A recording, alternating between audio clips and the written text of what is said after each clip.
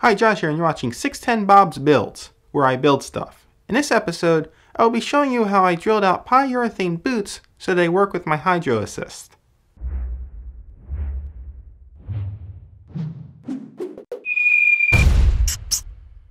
I am installing a Dana 60 into my Jeep, utilizing a hydro assist.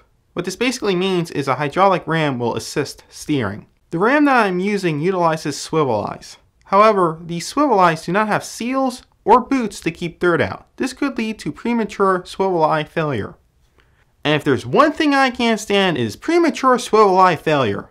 To prevent this potential issue, I need to add boots to keep dirt away from the swivel eyes.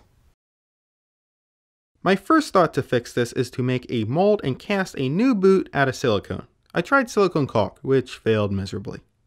Then I spent $60 to try to cast silicone. That kinda worked, but it was way too soft and didn't form correctly. It was then I found tie rod boots on the shelf almost glistening.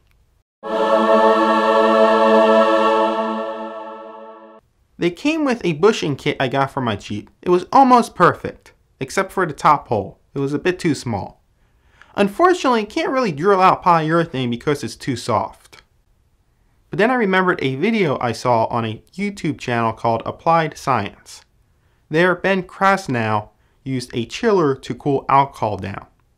Then he pumped the alcohol out of the chiller, using it as cutting fluid, cooling down the rubber enough to harden it. I don't have a chiller. What I do have is an ice plug kit and liquid CO2.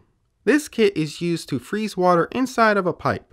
This plugs up the pipe and allows someone to work on it without draining the whole plumbing system. Using the kit's, I don't know what to call it. It's the part that goes into the clamp and fills the clamp with liquid CO2. Anyway, using that thing, I froze the tie rod end boots by spraying them with liquid CO2, utilizing the failed mold as a holder. See? I recycle. I sprayed the boot until it looked cold enough. A thermometer would probably have been helpful here. I quickly grabbed the boot and used a veri-bit to drill out the top hole. I used a veri-bit because it effectively removed material but never grabbed the boot out of my hand. I repeated this process until the hole was big enough to ream it out with a 1-inch drill bit. And that's it. The boot works perfectly, utilizing free stuff that I had laying around.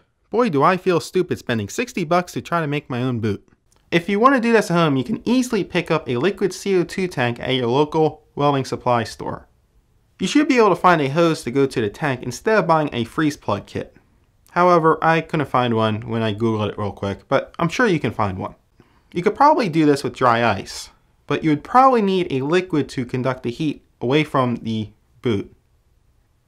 However, this is more dangerous. Remember, cold temperatures burn. If you decide to use any of these methods at home, remember to wear gloves and safety glasses. You should probably also wear long sleeves. In fact, you probably shouldn't do this if you're not comfortable handling extremely cold temperature objects. If you haven't seen it, go over to Applied Science and watch the video. In fact, you should just subscribe to his channel. Ben Krasnow does some great work showing off his projects and experiments.